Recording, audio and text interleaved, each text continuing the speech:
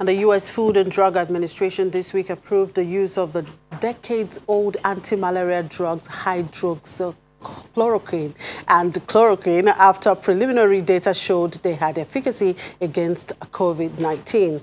The emergency authorization comes on the back of results from a small study in France in which 4 out of 5 COVID-19 patients who were treated with chloroquine had favorable outcomes. Well, that's our focus on commodities market today, and we have Dumebi Iyeke, one of the research analysts with Financial Derivatives Company, to take us through that. Thank you for joining us, Dumebi. Thank you so much, Chimezi. Chloroquine, an antidote to COVID-19. Yeah. Now, do you think this is much awaited silver bullet, ahead of a vaccine?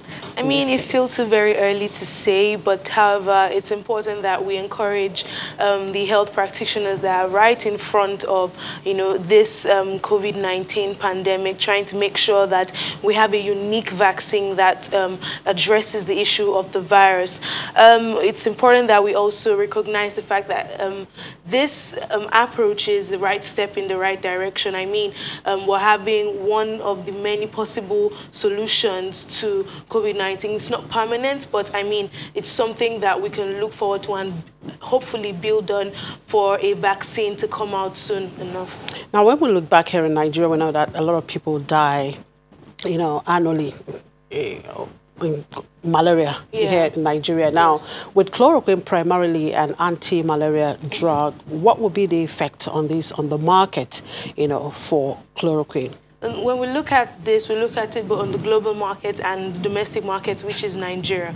On the global market side, we're definitely going to see stockpiling of the drug from hospitals and top clinics that are making sure that they're addressing or that have a lot of COVID-19 patients. And in the US, we're already seeing such panic reactions as most hospitals that are addressing this issue are stockpiling on the drug.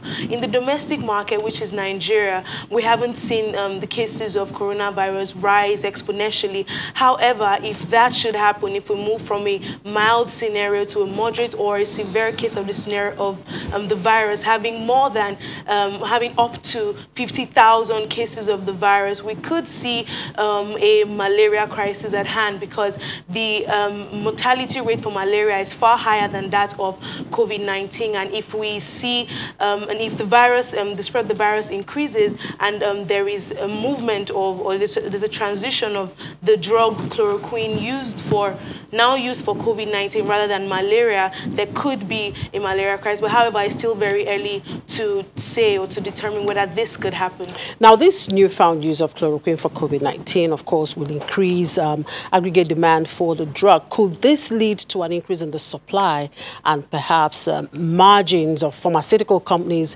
globally and, of course, here in Nigeria? Yes, what we could find definitely would be that there would definitely be an increase in the supply. I mean, we're just going to see demand-supply dynamics play out. What we're going to see is different pharmaceutical companies increase their production of the drug. And here in Nigeria, we're definitely going to see an uptick in the demand. So hopefully we expect, or we hopefully expect that individuals don't abuse the drug, because now they know that chloroquine can be used temporarily to address the COVID-19 and just supposedly. So we hope that people don't die from the fear of the virus rather than the virus itself, because they're trying to self-treat. But the use of this chloroquine, I know that a lot of people react to this chloroquine. Exactly. I mean, yeah. So, I mean, how would they be able to manage with this, with the reactions?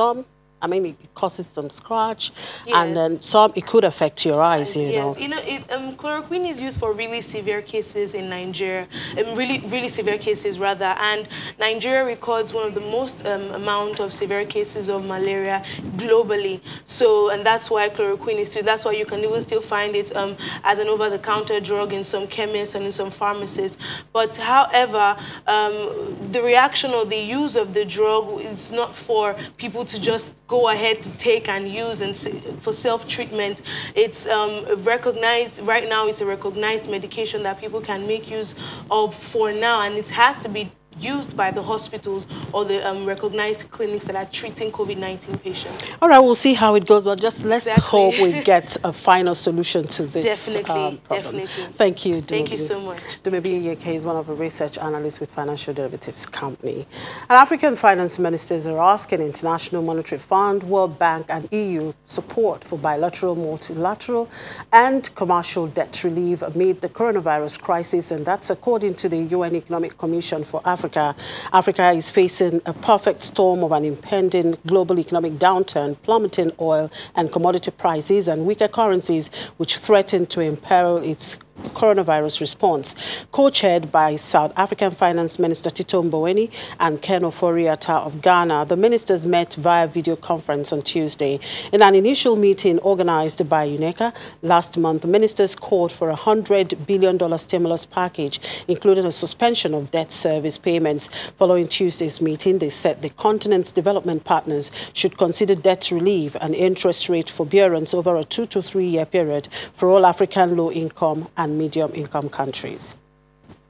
And Kenya Airways PLC is appealing for a cash bailout from the government to be able to survive the next 6 months as the partial state-owned carrier runs out of money after grounding all international flights to help contain the coronavirus.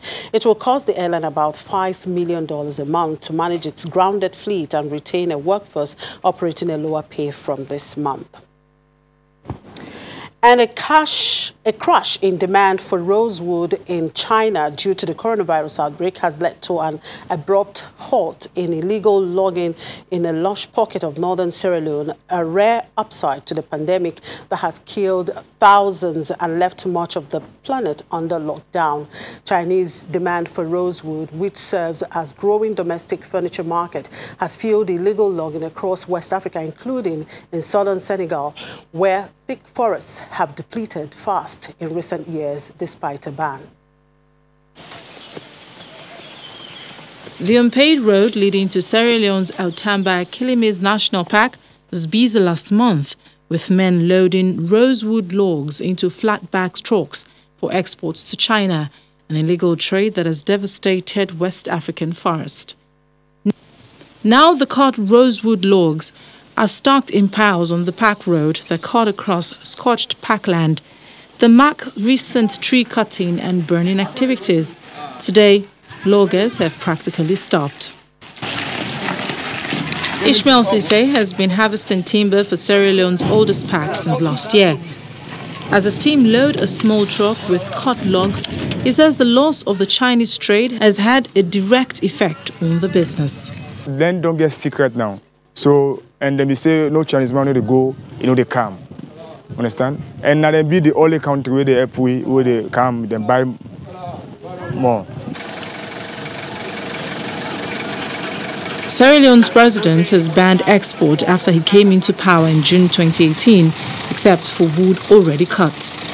Logging for domestic use is allowed, but the government says that logging in packs goes far beyond supply for the home demand, and it does not have the resources to stop it. And with that, we wrap up the program for today. Thank you for watching. I'm Chimeze Obi Iwago.